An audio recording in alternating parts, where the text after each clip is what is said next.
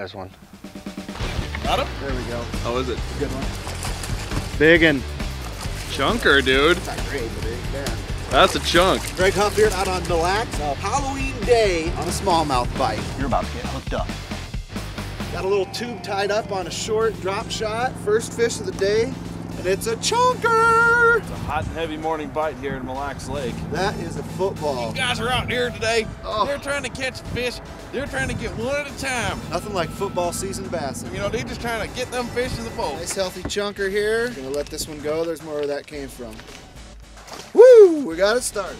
Doesn't want to horse this one in. Doesn't want to horse this one. Light line. He's using light line. I'm out here on Mille Lake in northern Minnesota with Jason Holmer from Bass Utopia.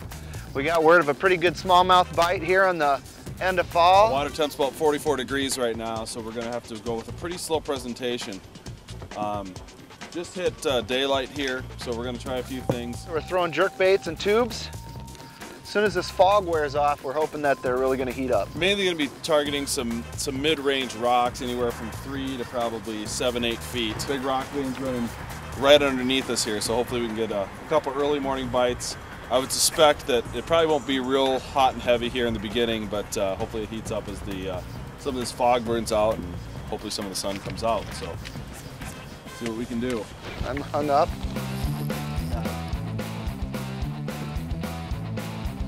Staying on.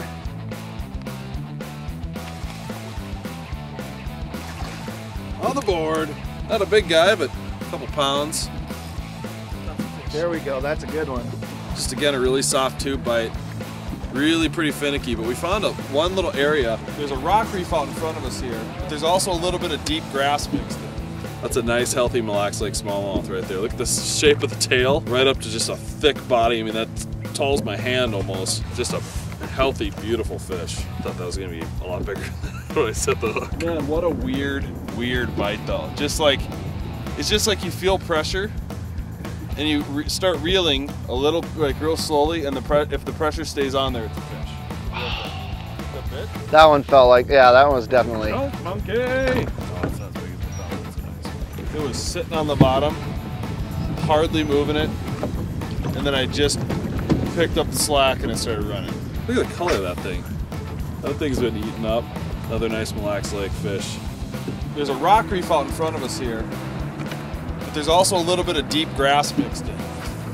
What's happening, I think, is those bass are relating to a little bit of that green vegetation, and it seems like every time we get around that, we're getting bit. So we haven't found the big giants yet that we know are here, but it's a good start and kind of telling us at this point in the morning what they're keying on, and then what we're going to need to do to try to get more fish in the boat as the day goes on. I think once the sun, which is starting to break through, comes out, it's really going to get crazy out here. That sun's gonna shine. Like the top of the Chrysler building.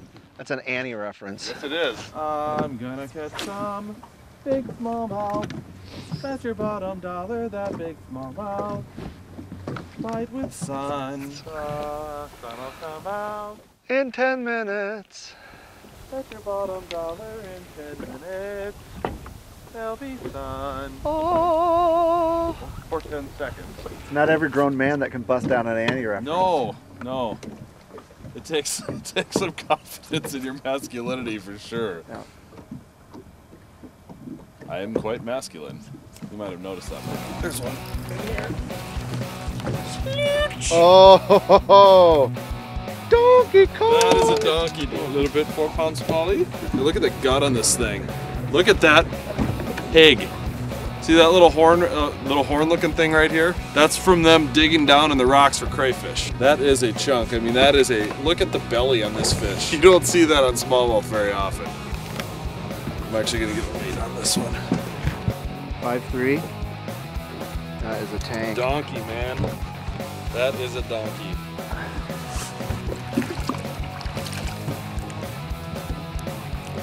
Look at that tank. Jeez. Yes, that's what we come to Mille Lake for, right there. Oh. That was one of those light pickups, and I was like, oh, too late. There's one. Oh, he came off. Oh. Doggone it. That was a good fit. Oh, what happened there? Oh, whoops. Stupid. I'm so stupid. I'm hung up. Boy, I'm getting hung up all the time. It's probably the shape of that head. Yeah. Big one. Oh, Were you just? I think it's a toad. Were you just coming off of a snag? Oh, it's a big. Oh my gosh. Look at this donkey. Look at this fish. Oh my God. Wow. Big and Wow. putting a waypoint in. Look at that beast. Look at that football. It's not like it's 24 inches long, but it's fat. These bigger fish are not hitting the tube the same way. They are pounding it. That is a... Give you some reference, I'm 6'5", and this fish is like the size of my upper body. That is a beautiful smallmouth. These things are just tanks. 5'1", second 5-pounder in about 10 minutes. We definitely found them. Now it's getting fun.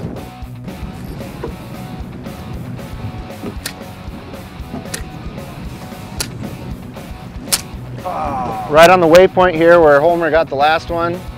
He just broke off, so I'm gonna see if I can't poach one from his spot. Finally got smart and tied on a green pumpkin tube, and I got one. Yep. Yep, right on your spot. Oh, I got a walleye. That's a big one. That's a big walleye. That's the biggest walleye I've ever caught. Green pumpkin tube, you never know exactly what you're gonna get. That's a nice walleye. 4 or 5. Well, that was unexpected, but kind of fun.